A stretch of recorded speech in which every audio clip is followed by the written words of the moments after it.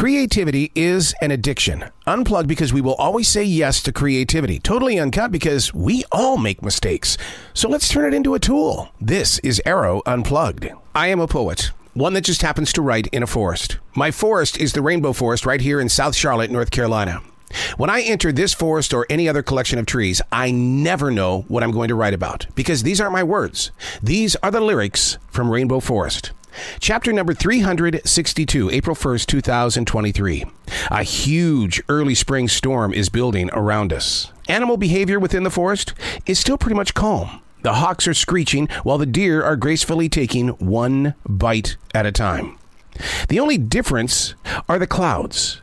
They're swiftly skating across the Carolina sky as if to be chasing or sternly marching forward.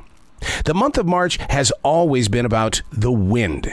The sweeping out of winter, to cleanse the ancient leaves still hanging on to the trees, to passing pollen and other seeds into other areas of personal growth. The human sees rain in the forecast, and what do? We cancel every plan we made. The lake and creek in this small southern forest are preparing their banks. Sudden downpours tend to become raging waters, taking out whatever gets in its way. The wind is said to be this storm's dark side. How is it going to play out in this age of climate control out of control? The humans watch from their multiple windows, hoping for the sun to return soon. Storms. We all face storms. Even in our personal lives, we can predict when there is a storm building up. So we do what other meteorologists can't do. Meteorologists can't stop a storm in the south. We just embrace for the storm.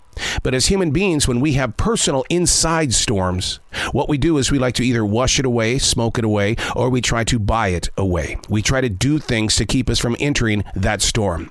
But then sometimes those storms are so large and get so tough to deal with that you have to just sit down and deal with it in the way of embracing, as well as you've got to listen to it.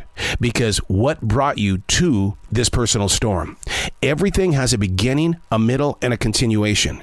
Your storms are part of a story. They're part of a journey. They will shape you in ways that will change the old ways, like the wind taking away the ancient leaves during the windy month of April.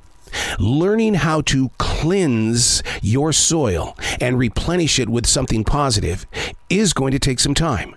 I've been a daily writer since July of 1994. I'm still picking things up off my floor. I'm still learning how this happened, why, and how can we change it so it doesn't happen again. But you've got to listen to your storms. Don't just stand at the window and watch the trees blow from side to side. Get into that mind, body, and soul of yours and not participate with the storm by making it more angry, but to hear it and say, I understand. Let's find forgiveness. Let's find a positive path. I'm Arroe. These are not my words. These are the lyrics from Rainbow Forest.